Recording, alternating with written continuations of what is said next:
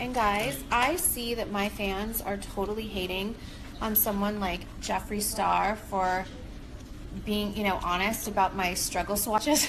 But because of his remarks, I'm learning how, like, from the best, like from Mario, like how to swatch properly. So guys, like, and I see you being so petty, bringing up things in his past where he, you know, was, you know, negative, but he's also apologized for those things. And I get it's a serious deal if you say like racial things, but I do believe in people changing, and people that apologize, I will give them the benefit of the doubt and accept, you know, that people change and move on. And I know better than anyone that I hate when people bring up my past or mistakes that I've made in the past.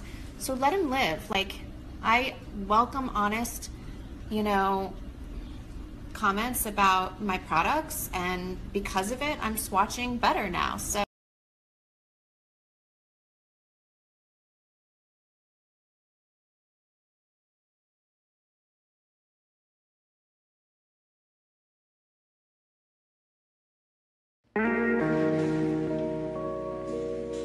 Smoke it out, yeah, 420. Smoke it out, 420. Yeah, you guys know what the fuck this is. Smoke it out, Another one by yours truly. 420.